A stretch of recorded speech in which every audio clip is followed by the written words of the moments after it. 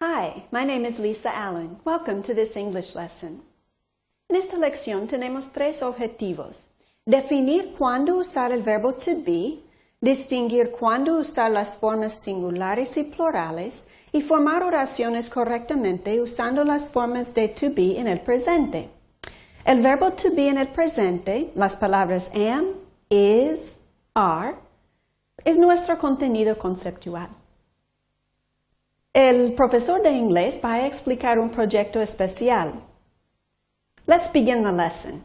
The verb to be is used to express four things. First, presence.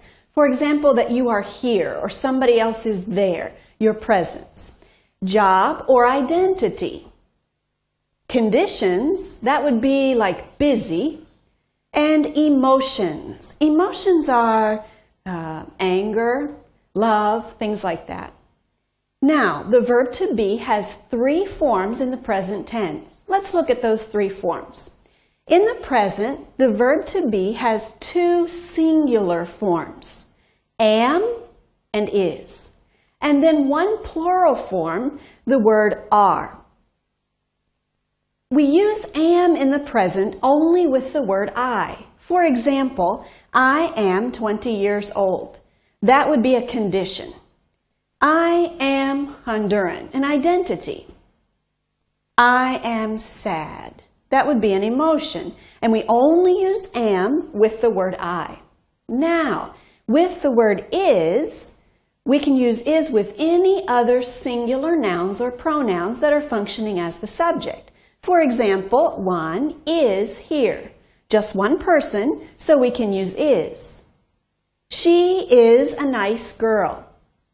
The doctor is very happy today. So with all other singular nouns and pronouns, use is. Then what do we do with are? Are is still in the present tense, but we use with plural nouns and pronouns. For example, they are good students. They is more than one person, so we use are. The books, plural, are heavy. Mario and Tomás are the best soccer players. Now, we use are with the plural. All right, it's your turn. Fill in the correct present form of the verb to be. Our new dog, obedient.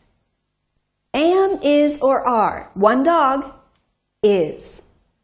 The new buses, red and white. Buses is plural, so we use are. Today we on vacation. Do you know? We are on vacation. How about this one? Hector, so tired tonight. You should say is. I, a musician. Remember, one word we use with I, am. And finally, you two, funny. Two, are. In this lesson, we have seen 6 new vocabulary words: presence, heavy, funny, identity, obedient, and musician.